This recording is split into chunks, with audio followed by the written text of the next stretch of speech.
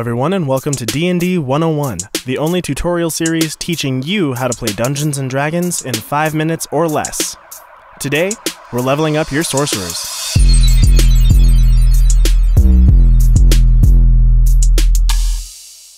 This table, seen on page 100 of the Player's Handbook, shows you what stats and skills to improve every time you gain a level. Every time you gain a level, start from the left of the table, improving character attributes as you move towards the right. Each level has a corresponding line that tells you what you gain at that level. And with that, let's get rolling.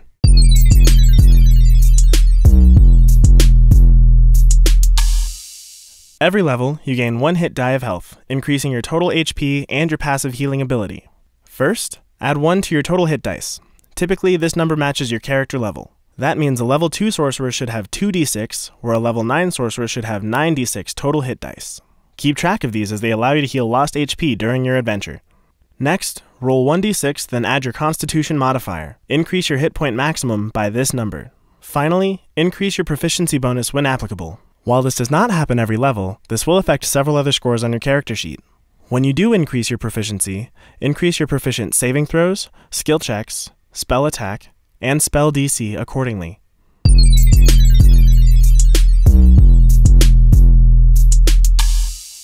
As you level up, you gain abilities available only to sorcerers. Starting at level 2, you gain sorcery points, which allow you to increase your magical abilities in several ways. Font of Magic, at level 2, uses sorcery points to recover spell slots you've used during your adventure. Meta Magic enables you to modify spells in different fashions. For example, Quickened Spell enables you to cast spells faster so that you can cast more spells. Subtle Spell enables you to cast more flexibly so that you can cast more spells. Careful Spell enables you to sculpt your spells around allies so they don't take friendly fire, so that you can cast more spells. You only gain these abilities at levels 3, 10, and 17, so choose wisely. Every 4 levels, you can either increase your base stats or add a feat from the list on page 165 of the Player's Handbook. If you choose to increase your base stats, you get 2 points to add. Both can go into one stat, like Constitution or Charisma, or they can be split, one each into 2 different stats. Feats give your sorcerer unique abilities. Sorcerers tend to benefit from feats like Lucky, which allows you to reroll an attack, ability check, or saving throw, or Magic Initiate, which enables you to cast more spells. Again, see page 165 of the Player's Handbook to choose your feats. Sorceress Origin features are unique abilities you gain based on what origin you picked when creating your character. At level 6, for example, the Draconic Bloodline Origin adds bonus damage to some spells, while the Wild Magic Origin allows you to affect another character's luck.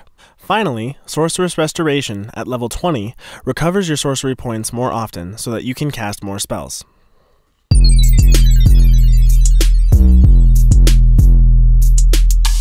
Last up is the most fun and most complex part of leveling up a sorcerer, picking spells. First, get your spell sheet and update it so that it reflects the accurate number of cantrips and spells known, as well as the number of spell slots you have at each level.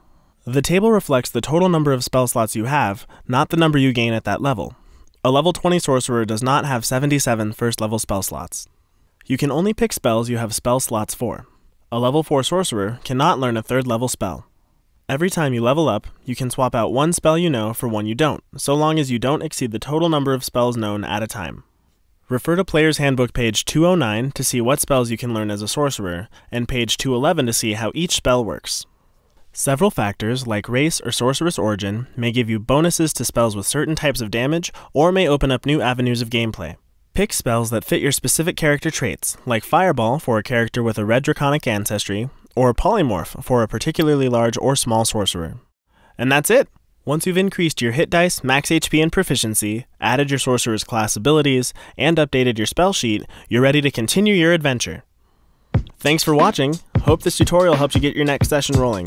If it did, leave us a comment down below, and don't forget to like and subscribe for more D&D 101. Roll high, everyone!